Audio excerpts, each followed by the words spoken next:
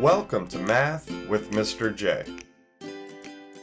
In this video, I'm going to cover how to convert 7/8 to a decimal. Now, when we convert a fraction to a decimal, we can do this by dividing the numerator, the top number of the fraction, by the denominator, the bottom number of the fraction. So for 7/8, we can set this up as 7 divided by 8. Then we go through the division process. So how many whole groups of 8 in 7? How many 8s in 7? Well, we can't do that. So we need a decimal and a 0 in order to work through this. Once we have the decimal and the 0, bring the decimal straight up into where the quotient, the answer, will be. And now we can think of this as 70 divided by 8. So how many whole groups of 8 in 70? How many 8s in 70? Well, 8. That gets us to 64. So we put 8 up here above the 0. And to make sure it goes above the 0, since we used that 0 and thought of this as 70.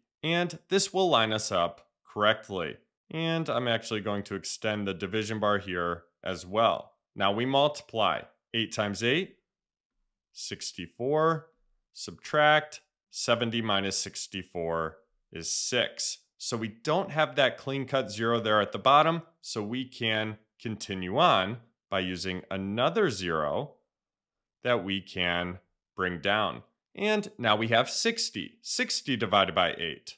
That's going to be 7. That gets us to 56. So we put 7 up top there. Now we multiply. 7 times 8, 56.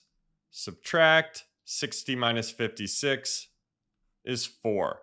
So we don't have that clean-cut 0 there at the bottom yet. So let's use another 0 that we can bring down in order to continue on. And now we have 40 divided by 8, which is 5. So we put 5 up top here, multiply. 5 times 8 is 40. Subtract 40 minus 40 is 0. So we have that clean-cut 0 there at the bottom and nothing else to bring down within our problem, so we are done. 7/8 equals 875 thousandths. So let's write this over here. 7/8 equals 0.875. 875 thousandths. So there you have it. There's how to convert 7/8 to a decimal. I hope that helped. Thanks so much for watching. Until next time, peace.